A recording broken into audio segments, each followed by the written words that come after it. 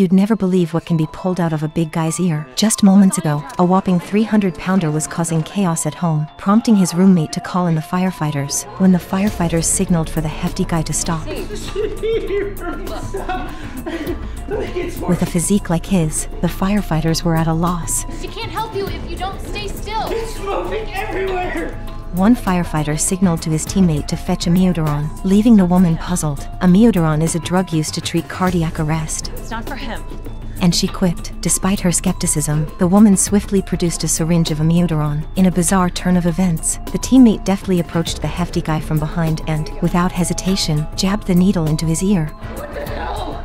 To everyone's surprise, a miracle unfolded after a brief moment. Urging the man to lie on his side, the two firefighters continued probing his ear. In the next instant, they pulled out a cockroach, leaving the firefighters thoroughly disgusted.